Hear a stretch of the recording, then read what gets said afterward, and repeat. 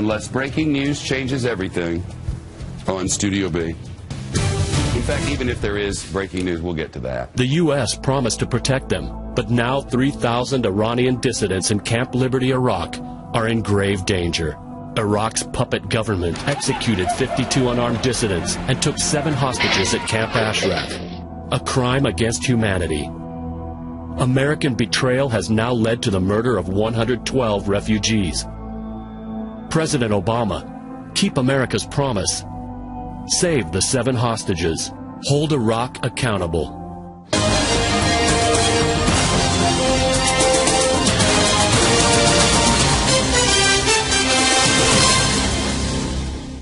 تلویزیون فاکس نیوز در آمریکا. آمریکا قول داد از اشرفی ها حفاظت کند، اما 3000 تن در لیبرتی در معرض خطر هستند.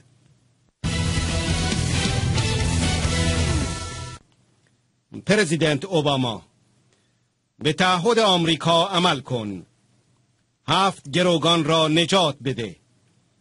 قتل عام در اشرف یک جنایت علیه بشریت است. خیانت آمریکا تاکنون به قتل 112 پناهنده منجر شده است.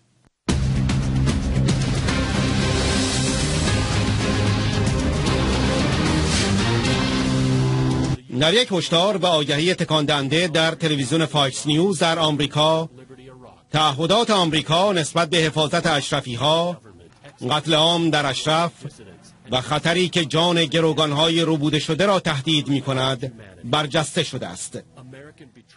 این هشدار روزانه در چندین نوبت در خلال برنامه‌های مختلف فاکس نیوز در آمریکا تکرار شده است.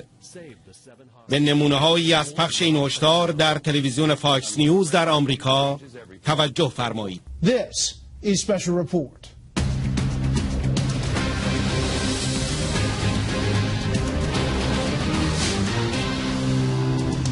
Good evening, I'm Brett Baer. We are repeatedly told by the administration that the Affordable Care Act is now the law of the land. The U.S. promised to protect them, but now 3,000 Iranian dissidents in Camp Liberty, Iraq, are in grave danger. Iraq's puppet government executed 52 unarmed dissidents and took 7 hostages at Camp Ashraf, a crime against humanity. American betrayal has now led to the murder of 112 refugees. President Obama, keep America's promise. Save the 7 hostages. Hold Iraq accountable. I'm Chris Wallace. The U.S. government closes up shop. The U.S. promised to protect them, but now 3,000 Iranian dissidents in Camp Liberty, Iraq, are in grave danger. Iraq's puppet government executed 52 unarmed dissidents and took 7 hostages at Camp Ashraf, a crime against humanity. American betrayal has now led to the murder of 112 refugees. President Obama, keep America's promise. Save the 7 hostages. Hold Iraq accountable.